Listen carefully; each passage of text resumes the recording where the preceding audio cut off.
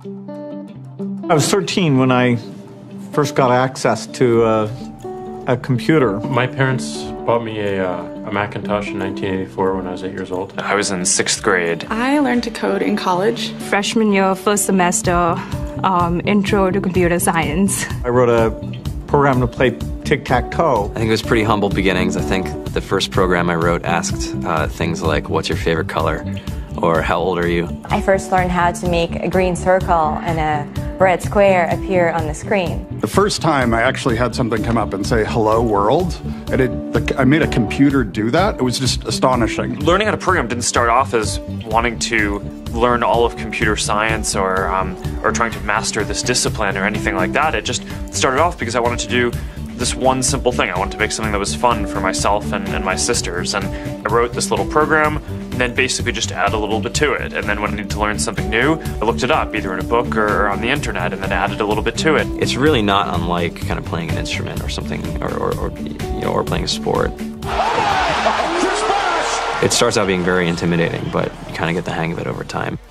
Coding is something that can be learned, and I know it can be intimidating. A lot of things are intimidating, but you know, what isn't? A lot of the coding that people do is actually fairly simple. It's more about the process of breaking down problems than sort of coming up with complicated algorithms as people traditionally think about it. You don't have to be a genius to know how to code. You need to be determined. Addition, subtraction, that's about it. You should probably know your multiplication tables. You don't have to be a genius to code. Do you have to be a genius to read? Even if you want to become a race car driver or play baseball or build a house, all of these things have been turned upside down by software. What it is, computers are everywhere. You want to work in agriculture? Do you want to work in entertainment? Do you want to work in manufacturing? It's just all over.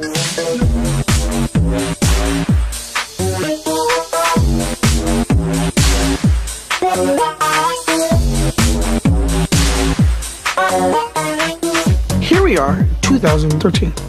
We all depend on technology to communicate, to bank, information, and none of us know how to read and write code. When I was in school, I was in this after-school group called the Whiz Kids, and when people found out, they laughed at me and all these things, and I'm like, man, I don't care. I think it's cool, and I'm learning a lot, and some of my friends have jobs.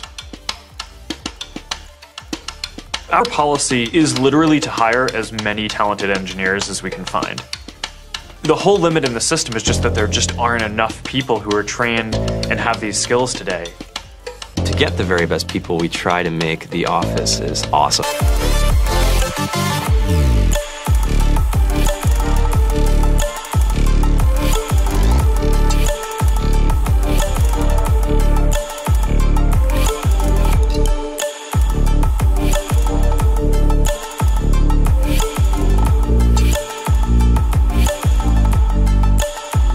This is where people can play or relax, or go to think, or play music, or be creative.